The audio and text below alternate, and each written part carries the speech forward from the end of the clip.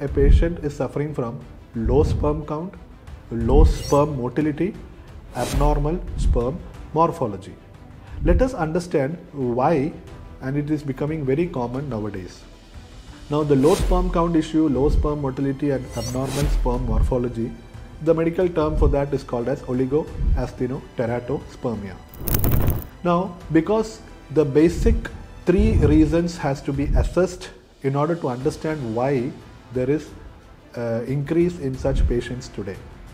The number one reason can be associated with our lifestyle.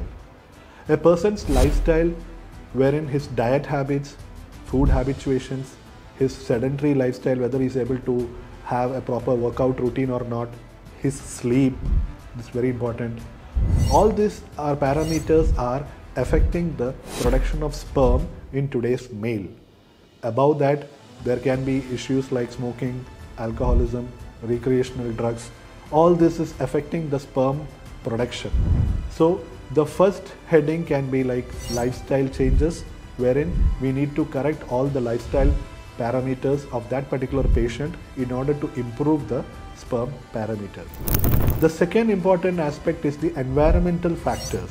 Today we are exposed to a lot of toxins from the atmosphere, radiations, pollution, pesticides. All these are coming into our food which we eat. There are a lot of pesticides in the fruits. There are so many chemicals are added in the foods what we eat. So all this is affecting the testicular function, which causes problems to the sperm production. Then there is something called as nutritional deficiencies also.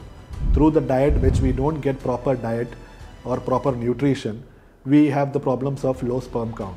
The nutritional deficiency can be lesser intake of zinc, selenium, vitamin E, vitamin C, vitamin D, coenzyme.